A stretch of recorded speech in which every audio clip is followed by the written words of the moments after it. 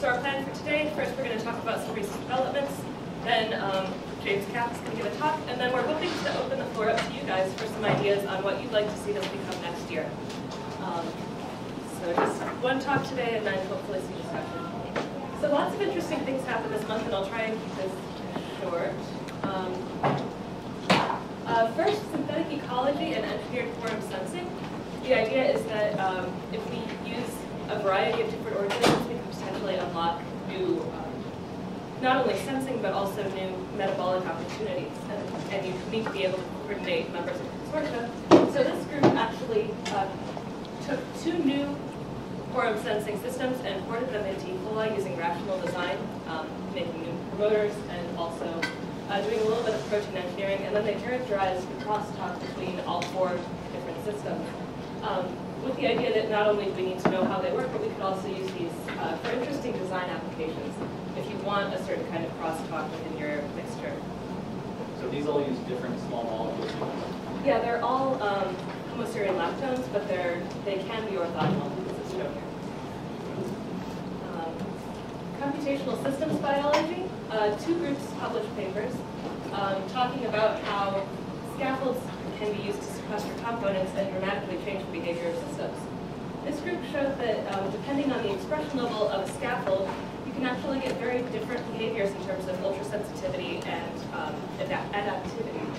This group also characterized an existing system and introduced two new positive feedback loops to create a much broader bistable region that extends over 6 orders of magnitude. You've seen this work. It was presented at the center opening, but it's now published.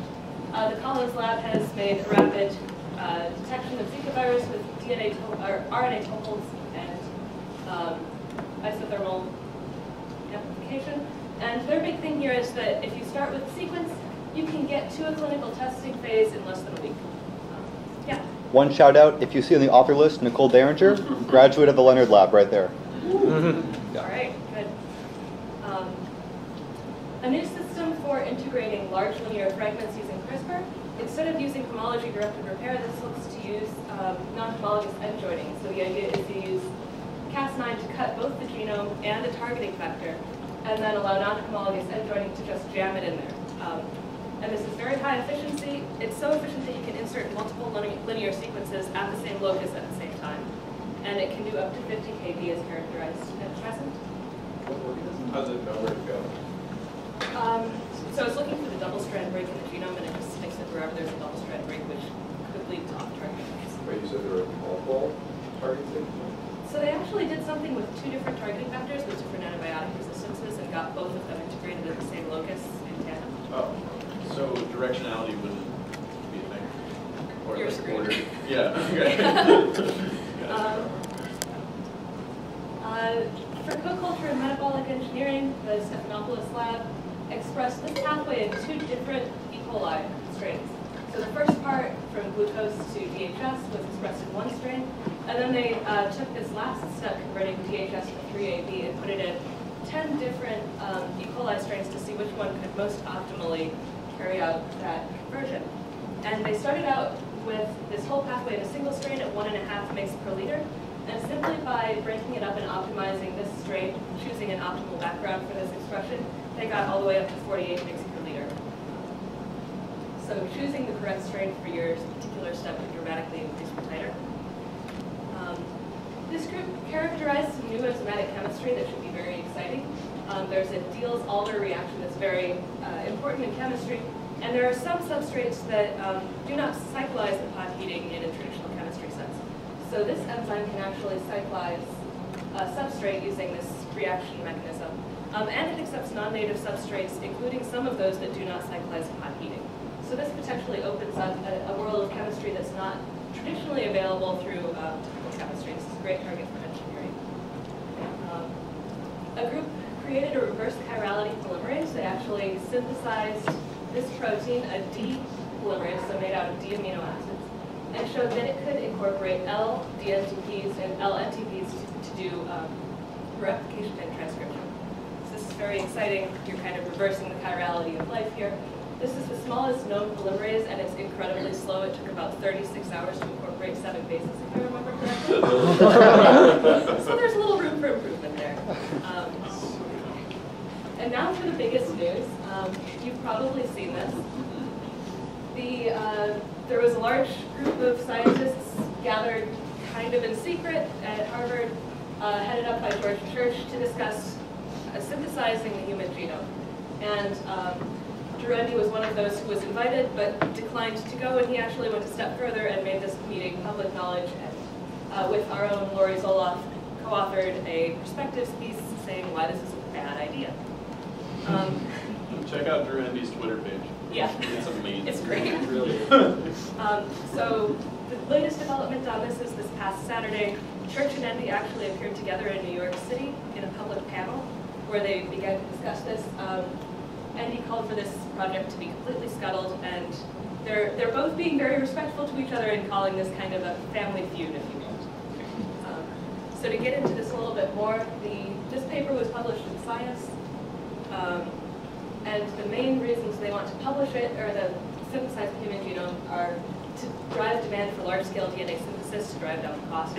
And the applications here, they want to understand basic biology through synthesizing non-coding DNA regions, construct specific genotypes to study disease that don't occur naturally, construct artificial chromosomes. And I didn't really understand where they were going with this. They were talking about making pig organ transplants more acceptable to humans, but also minimal human cells would be a great application here. Gene therapy, they want to improve the safety of gene therapy constructs by removing viral and cancer susceptibility, recode human cells for safety and biocontainment in manufacturing, and create a homozygous pan-human reference genome for drug testing. So what could possibly go wrong? So this would be the most common allele of every gene, or the ancestral, yeah. Lori Zoloff and Drew Endy pointed out that the secrecy and lack of public dialogue leads to major trust issues, including potential consequences on the funding of the entire field. Every person in that room had a major material conflict of interest. Can't a non-human model organism genome synthesis project provide the same demand? So currently there's already a yeast genome synthesis project. And I saw cited, I kind of doubt this number, that it's only 300 times smaller than the human genome. Couldn't you just synthesize 300 yeast genomes? But there was absolutely no ethical analysis undertaken or published. And again, the potential for unintended consequences is huge here.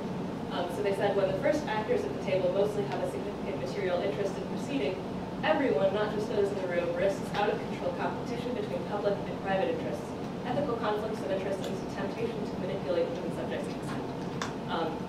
As a side note, $250,000 has already been pledged to this project from public company Autodesk.